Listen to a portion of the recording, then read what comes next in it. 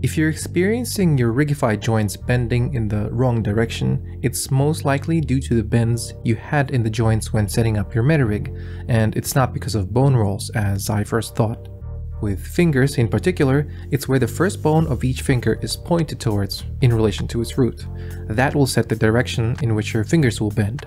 So normally, even if your character has completely straight fingers, you can just curve your finger bones slightly inward or down to set the proper bend direction for your rig controls. The same applies to knees, bend them slightly forward. Apply all transforms on both the character and the rig before you parent the mesh to the armature. Otherwise, even if your rig doesn't break immediately, you might be frustrated later when you accidentally reset one of the parameters of your character. Keep the character at a real-world scale so as to make it easier to import and export it to other scenes and applications that are set up for a realistic scale without having to readjust it to the new environment. After appending or copy-pasting rigs, rerun the Rigify script from the text editor window. In this dropdown, choose the name of the rig that you imported, in this case it's rig A, and click the run button. Otherwise, some important Rigify buttons will not show up on the side panel, such as the IK to FK toggles, parent selections for different parts of the rig, etc., all of which you might want to change or animate. You can use the 3D cursor as the pivot point to position arms and legs a little faster and with more consistency. The face rig might look complex, but as long as you get the eye bones positioned correctly, you will be fine for most poses and even some animations, as long as you use shape keys to animate the face instead of just relying on bones. So you want to position the bone at the center of the eye.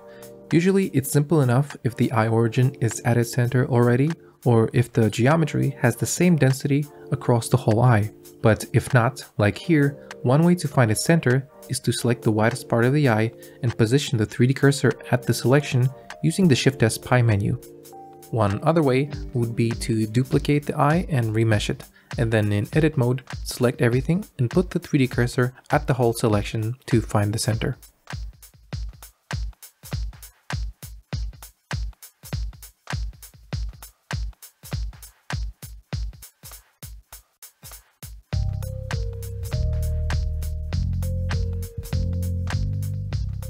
If you're rigging multiple characters in one file, go to the Rigify Advanced settings and switch the toggle from Override to New.